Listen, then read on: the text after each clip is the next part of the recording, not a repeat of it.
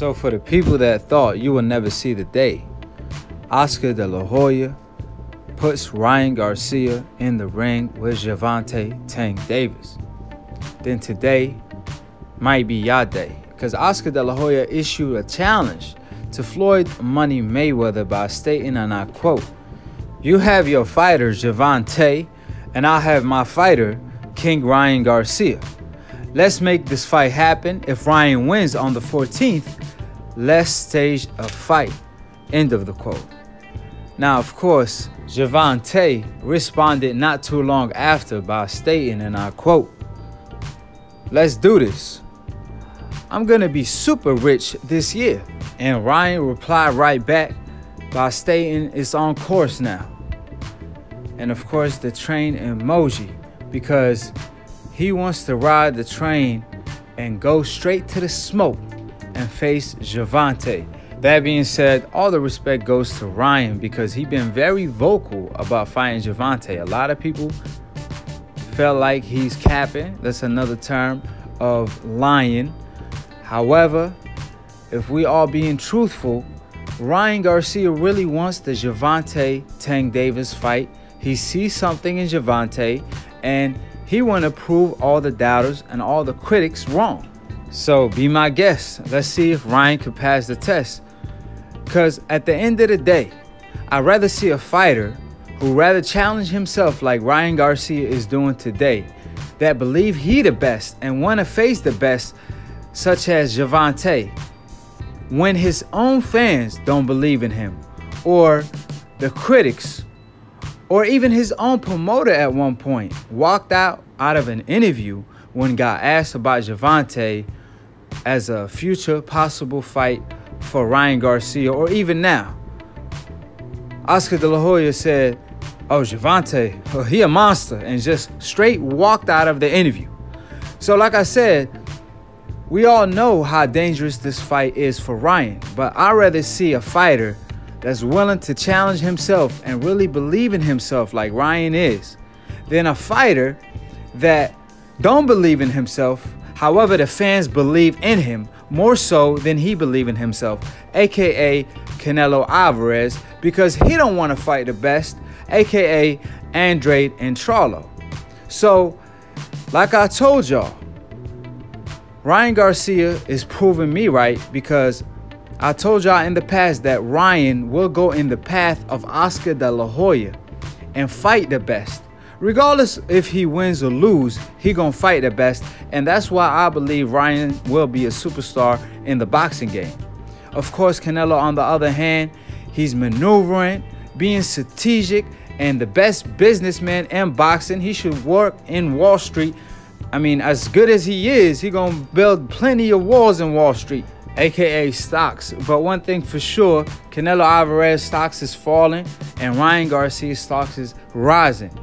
And if he could beat a Gervonta, that will automatically make him a superstar and a pay-per-view star in the boxing game.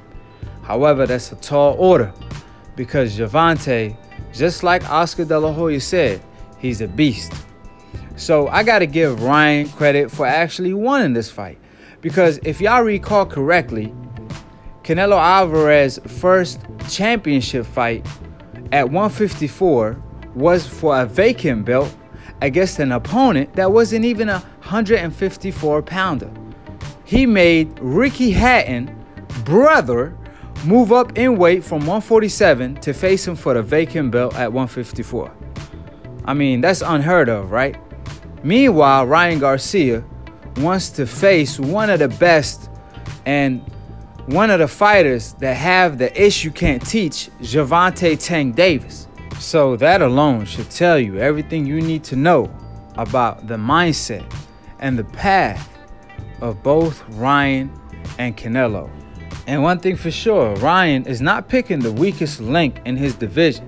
Matter of fact, he's heading straight to Smoke City, straight to the top, straight to the danger. On the other hand, you have another fighter heading straight away from Smoke City, and that's Canelo Alvarez. So let's see how far away Canelo could get before they could catch up to him. Because when you have lions hunting you down, You have to be as fast as a cheetah in order to get away. And we know who run the jungle. It ain't the cheetah who's the fastest. Matter of fact, it's the lion who has the most heart. And we already know who's the lion at middleweight. It's of course Charlo and the boogeyman Andrade. And obviously you would think Ryan is part of Lions Only the way he's going at Gervonta. And Gervonta is welcoming the smoke. And I must say, I'm actually surprised that Oscar De La Hoya is willing to make the fight. So he told Mayweather, let's make it happen. And I co-sign Oscar, Ryan, and Gervonta. Floyd Mayweather, let's make it happen. This is a big fight. This is truly a fight you could make on pay-per-view. I know a lot of people wouldn't appreciate that comment. However, you could at least sell this fight on pay-per-view. So that being said, we'll see what they choose to do. Of course, Mayweather, as smart as he is, I'm pretty sure he will make this clever move since everybody is in agreement. So that being said, while you have one fighter like Canelo who's calling witness protection on Oscar De La Hoya, only speaking through lawyers because Oscar is trying to persuade him in order to fight the best like Andrade and Charlo, because one of the fighters has his strap, the other one been bullying him, telling him to grow his cojones, and Canelo won't fight him. Canelo decided to call his lawyers. However, Ryan is applying pressure on Oscar, not the other way around, to make the Gervonta fight because he's ready. That's why he has everybody respect. And if you don't respect Ryan, then that's on you. Because at the end of the day, you don't have to like him, but you have to respect his cojones because he has bigger cojones than Canelo. So hopefully, Ryan Garcia give Canelo Alvarez the courage to actually fight these dangerous opponents, since he feel like he's pound for pound #1 when he's not even facing the best fighters in his division, aka Andrade and Charlo, and they have his strap, and you have Canelo giving the WBC more money than he's offering Charlo to fight. And that's why Charlo has his strap as we speak. Meanwhile, Ryan wants to take Gervonta's strap from him. So all the respect to Ryan, like I said, you don't have to like him, but you have to respect him, because respect is earned, not given. And that's the path that Oscar went through. When he turned pro after the Olympics, a lot of people doubted him. A lot of people hated him. Even his own people, they were saying that he don't fight Mexican style, this and that. Of course, he retired Chavez Sr. when Chavez was older. So for Oscar to earn a little bit of respect and to get a fair shake, he had to go through hell and back. He fought pound for pound fighters, undefeated fighters like Trinidad, like Sweet Pea. May he rest in peace. He even fought Manny Pacquiao and Floyd Mayweather toward the end of his career. That's why his career is legendary.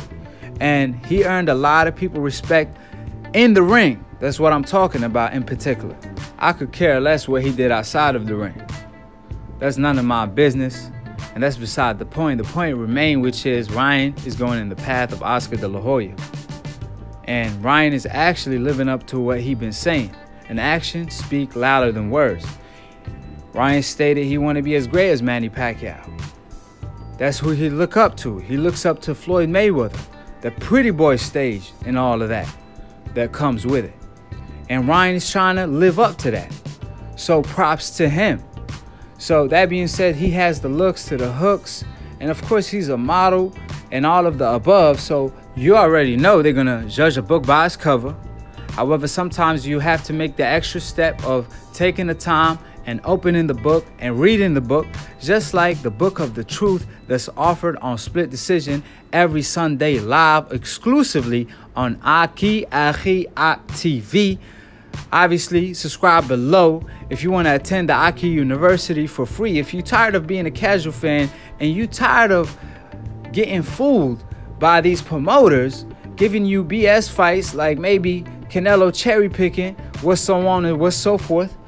If you attend the Akhi University every Sunday and on the regular, you're going to graduate one day, hopefully, and become a hardcore to attend the Akhi University. It's for free. All you have to do is subscribe below if you're trying to get smarter by the minute. If you're trying to get dumber by the second, don't listen to these decafs, aka dumbass casual fans /O media. Shout out to DBN for starting the new media wave. And of course, if you want to be part of the boxing brotherhood, the Akhi family, the Akhi Migo / however you say it in Filipino, then all you have to do is click on the notification bell to get notified every time we post to go live on Split Decision. And you already know, unlike Canelo, we want all the smoke. So all y'all Canelo fans, all y'all fans that have any questions, call in to Split Decision if you want to get KO'd by Akhi, because it's gonna feel like Ball Squad in the building.